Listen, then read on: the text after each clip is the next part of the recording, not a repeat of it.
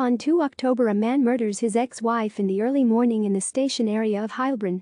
First he tries to strangle her with her headscarf. Then he stabs a knife in her chest and back 15 times. Finally he cuts her throat. A passerby finds the seriously injured woman around 5 o'clock and calls the police. The victim dies at the scene of the crime. A few days later, the ex-husband was arrested at a border crossing between Hungary and Romania. The perpetrator's father is behind the wheel of the car. He is transferred to Germany. In May 2016, the trial before the court of Heilbronn will begin.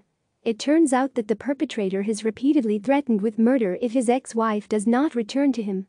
He also threatened the 4 children. During the 25-year marriage, there have been repeated reports of violence, which were then withdrawn under pressure from the family. Eventually a restraining order was obtained, but the perpetrator did not comply with it. The murder happened the day before the planned wedding of his eldest son.